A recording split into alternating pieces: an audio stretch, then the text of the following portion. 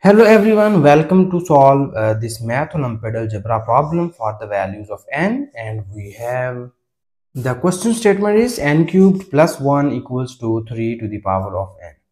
So the very first step we are going to do is here first we use the nice cubic formula in the left hand side of this equation, and you know that if we have a cubed plus b cubed, it is equals to a plus b times of a squared minus ab plus b square. So we use this nice formula to the left hand side of this equation. So the left hand side of this equation will becomes in this form: n plus 1 times of n squared minus n plus 1 equals to 3 to the power of n.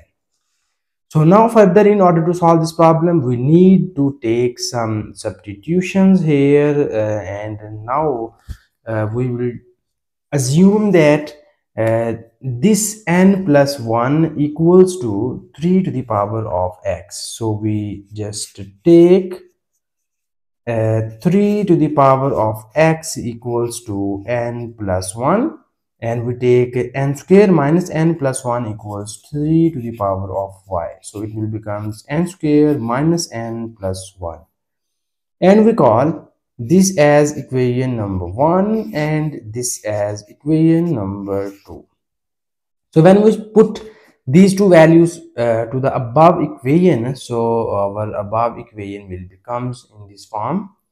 Because we have n plus 1 equals 3 to the power of x, so we substitute it here and we get 3 to the power of x, and we take this equals to 3 to the power of y, and this whole equals to 3 to the power of n.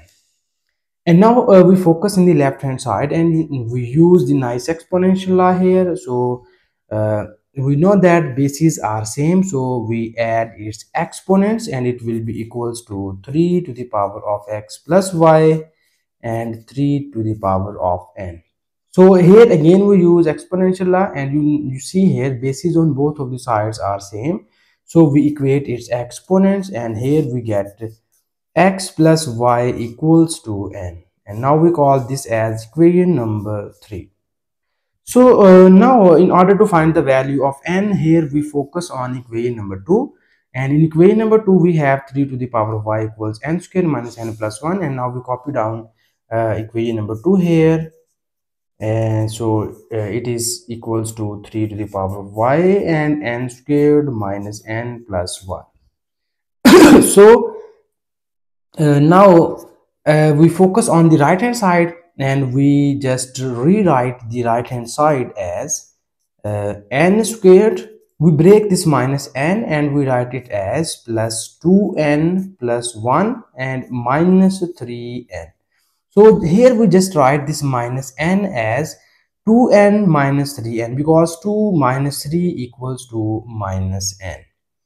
And now in the next step we focus on these terms, so we equate these terms and it will be equals to n plus 1 whole square minus 3 times of n.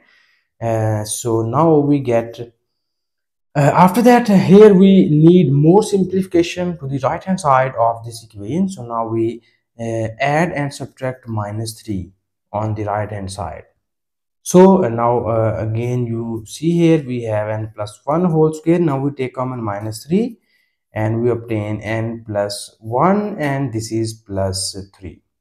So now we move to the equation number 1, and you see here in equation number 1 we have 3 to the power of x equals to n plus 1. So we use equation number 1 here.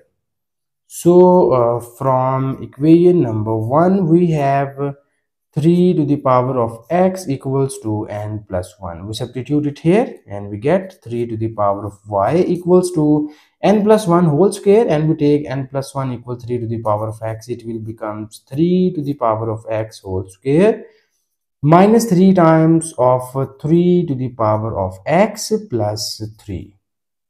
So now in the next step we use the nice exponential law, and you see here we have the exponent to the exponent, so these exponents are multiplied by each other and we get 3 to the power of 2x minus, here You see that bases are same, we add its exponent and it will becomes 3 to the power of 1 plus x, and this is plus 3. So in the left hand side we have 3 to the power of y.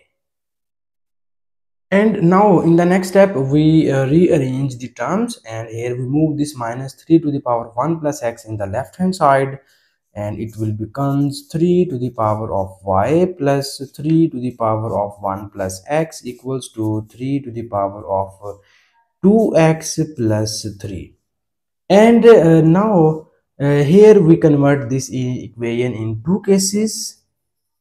So our first case is we just compare both of the sides.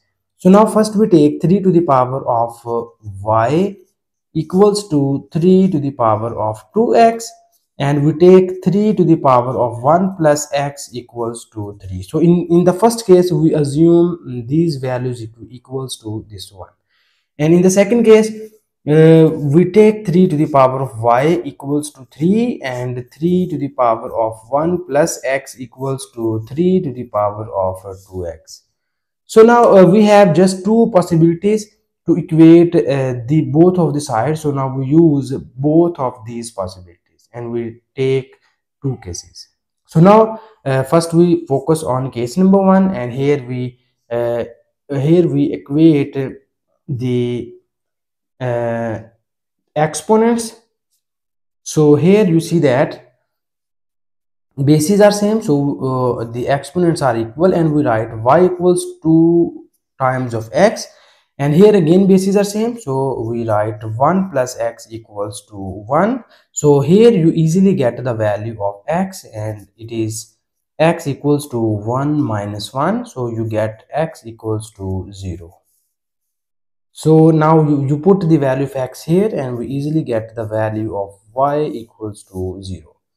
And now similarly we equate the exponents here, and you easily get y equals to 1, and in this case we get 1 plus x equals to 2x.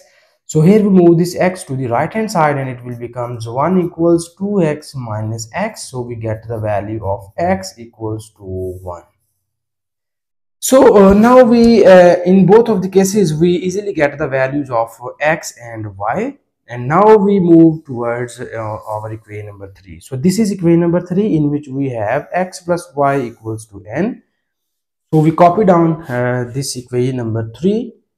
So we have from equation number 3, it is x plus y equals to n.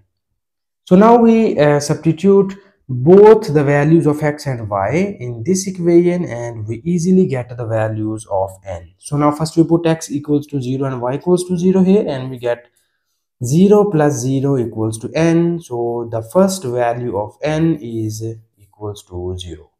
And now here we put x equals to 1 and y equals to 1 here, and we get 1 plus 1 equals to n. So in this case you easily get the value of n equals to 2. So finally we have two values of n in this problem. So first is n equals to 0, and the second value is n equals to 2. So this is the final answer, and thank you so much for watching this video. Please subscribe to my channel for more exciting videos.